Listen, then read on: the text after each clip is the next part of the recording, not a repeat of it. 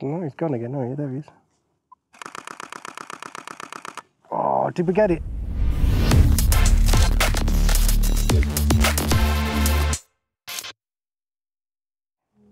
So it's the 1st of August, and thus far this year we have not seen a single dragonfly. We have got dog walkers around letting the dogs jump in the pool behind me, which might affect our shoot today. But I'm not out to get a portfolio worthy image today. I'm literally just scouting to try and find out where are the dragonflies this year, so that we can come out early in the morning and get that killer natural light shot that you see all over social media. So we're going to go down to the pools there. We're going to see if we can find any dragonflies. I will take some shots of dragonflies, but again, it's not going to be a portfolio worthy image. The conditions are all wrong for photography at the moment. We have two choices. Once we do find a dragonfly, we can wait until the evening, wait for them to cool down, settle down and take a picture, or we can come back early in the morning and get some natural light macro shots of these dragonflies. But for now, we just want to find one. Insect decline is a massive issue.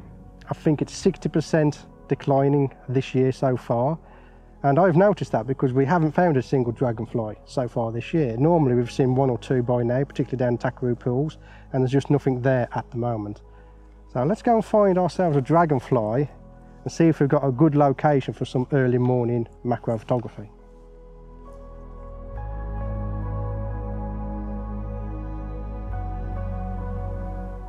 You can tell there's water nearby because of the way all the grass has changed, look.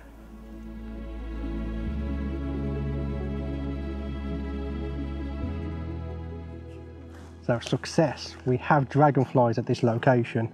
So far I've seen 3 distinct different species of dragonfly so far. So this is great news. We have somewhere we can come. The car's parked quite close, so we don't have to trek too much. And we're going to be able to do some early morning macro photography here, I think. I'm going to see if I can get some snapshots, I would call them, at this time of day of these dragonflies. And because we are hunting for dragonflies, I am going to be using the IRIX 150mm dragonfly macro lens. The reason I'm using this lens today is because I do have a talk at the photography show this year on the 19th of September. That's why we're going to be using the IRIX 150mm lens to get some shots of these dragonflies. The first thing I'm going to do is, since it's such a small pool, I'm going to take my bag off and just lob it anywhere that people can trip over it. And what we want to do is, dragonflies are very territorial. They have their little patches that they like to defend.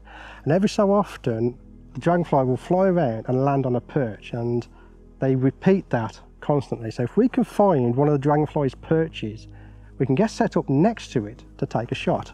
If that fails, then we'll just hunt them around and just try and get a shot. Now, I don't have the 500mm lens on me today. I've only got the 150. But again, like I said, mission has already been accomplished. All we want to do today is just find a location that's got a numerous amount of dragonflies so we can come out in the mornings. While I'm sitting here, I'm going to see if I can get a shot in front. That's going to be hard because I don't have autofocus on this lens. But they do keep coming just in front of me and hovering for a very few seconds. I'm going to see if I can get a shot of them. Here's one. I think they're too fast though for the manual focus, to be fair. Oh, he's right there, look. They're all different species as well, it's not just a single one.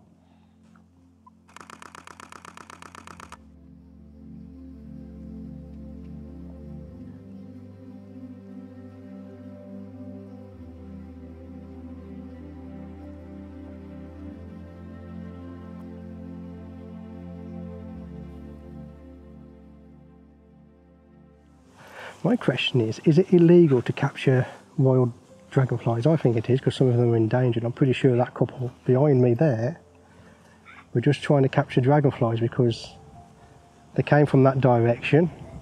When we come walking around here, I saw them with nets in their hands. Yeah. But then when they come past us again, they're trying to hide the net in a bag. So I'm wondering, is it illegal to capture dragonflies? So we come round this side of the pool. We are heading over to that part of the pool where we have seen them land a couple of times. But I think this spot down here may be a perch because I saw a red dragonfly on there, perched away. Unfortunately, I can't get close enough with this lens. That would be a job for the 500 if we were to come back one day. There's another one, look. But I've never seen so many dragonflies in one spot before, so I'm quite happy that we found this spot. We definitely need to come back in the morning to see if we can grab one. Look, they're all fighting and everything. Let's get round to the other side where I think there's a perch where there's a big, large dragonfly landing on there.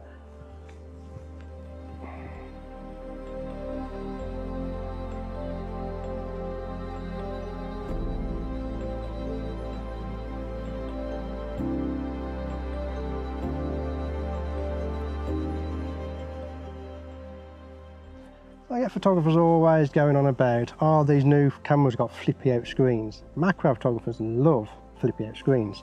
For me to get the shot of that guy down there, I'd have to lie down in the water, but because we've got a flippy screen, we can just flip it out like that, focus it up and take the shot.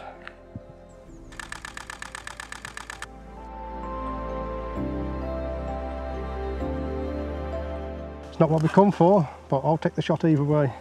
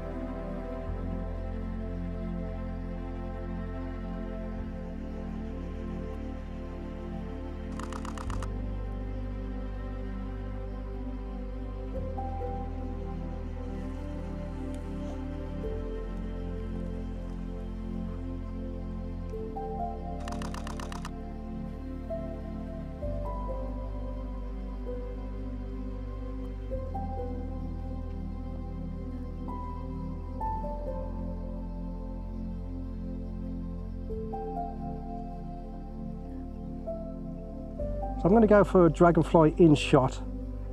I can't turn round because I'm going to disturb the dragonflies. I'm just going to sit here like this and wait for them to come. So I'm just going to sit here, wait for this dragonfly to turn up and see if I can get a shot of him. Here he is. You see him?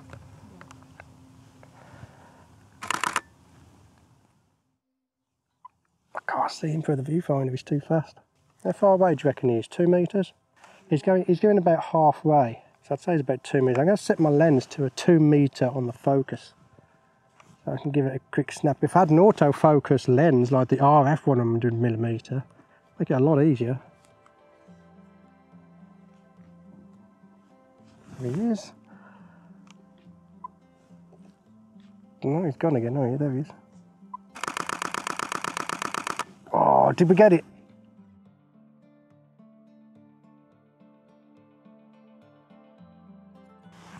Oh, got him.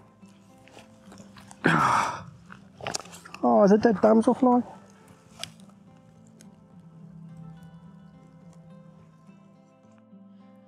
So, I've just pulled a dead damselfly out of the water, and I've got a myop slider that I need to review. I'm going to see if we can photograph the wings on this damselfly, so I'm going to have to wrap him up, dry him out, and we'll take this back to the studio and see if we can do something with it.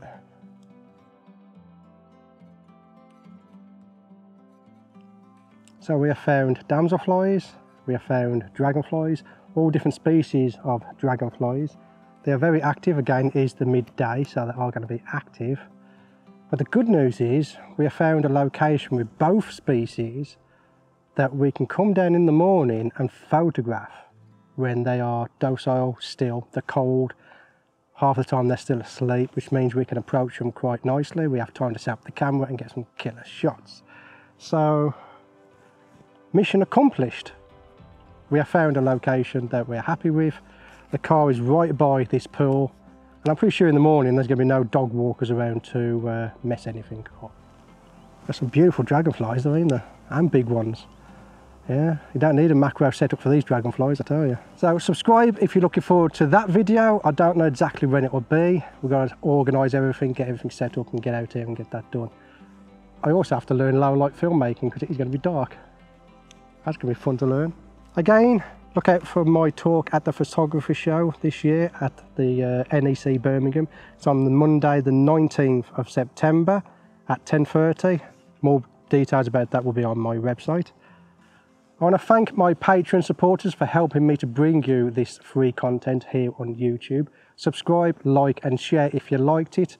And again, as always, I'll see you on the next video.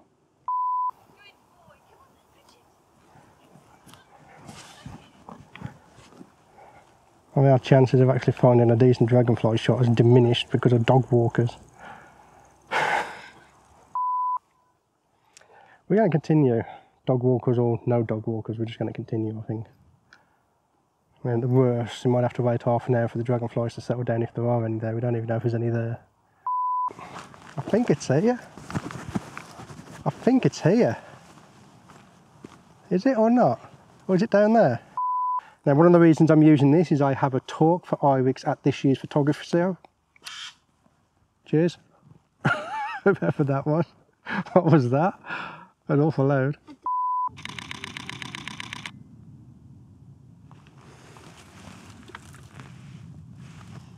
Oops.